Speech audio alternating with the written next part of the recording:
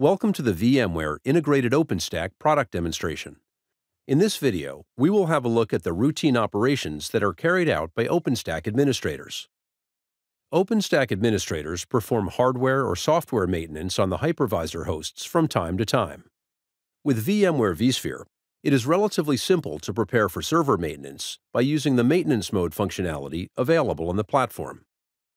Maintenance mode uses vSphere features like the Distributed Resource Scheduler, or DRS, and vMotion for automatically vacating OpenStack instances from the selected host to the remaining servers in a compute cluster. We start at the vSphere web client. Click on Hosts and Clusters. Under the Compute Cluster view, we can see the OpenStack instances running on the server. We expand Compute Cluster on the left navigation pane and select one of the hosts to put into maintenance mode. Here, we choose Server 97. Click on OK to confirm the migration of powered off and suspended virtual machines, in addition to active ones, and we confirm migration to another host in the cluster.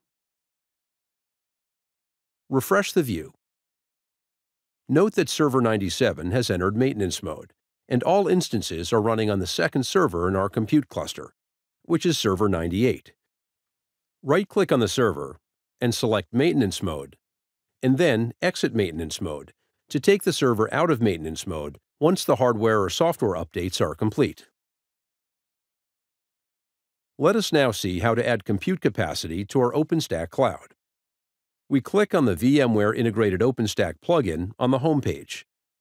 Select the Manage tab, and then the Nova Compute section to see a VM called VIO Compute Driver 0, which controls our current compute cluster.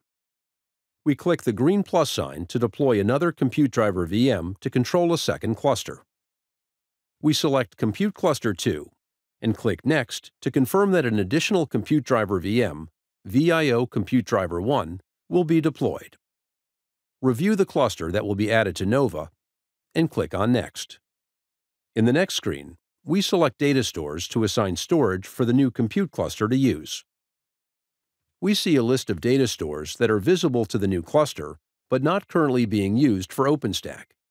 We select a data store and click Next. On the final screen, we confirm the details and click Finish. There is a warning that Nova services will need to be restarted as part of this action, and this may cause a small service interruption. Click OK. The compute driver VM is deployed.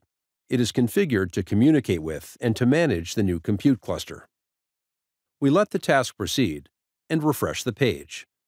When the process is complete, the new compute driver VM has an IP address, an assigned host, and a status of service ready.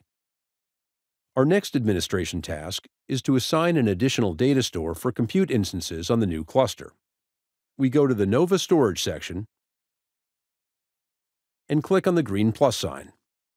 We select the compute cluster we are working with via its compute driver VM. Here, we choose VIO Compute Driver 1 and click Next. We then select our additional data store. In this case, we choose Compute Data Store 07 and click Next. Review the selected data stores and confirm acknowledgement that there will be a small interruption to compute services as the new data store is added.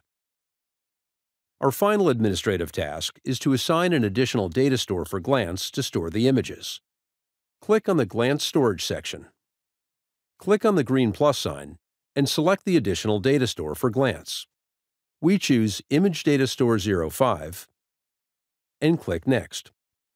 Then, confirm the details for the storage update and acknowledge that Glance services will have a small interruption during the configuration.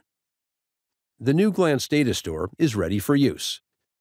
This concludes the VMware Integrated OpenStack product demonstration. Thank you.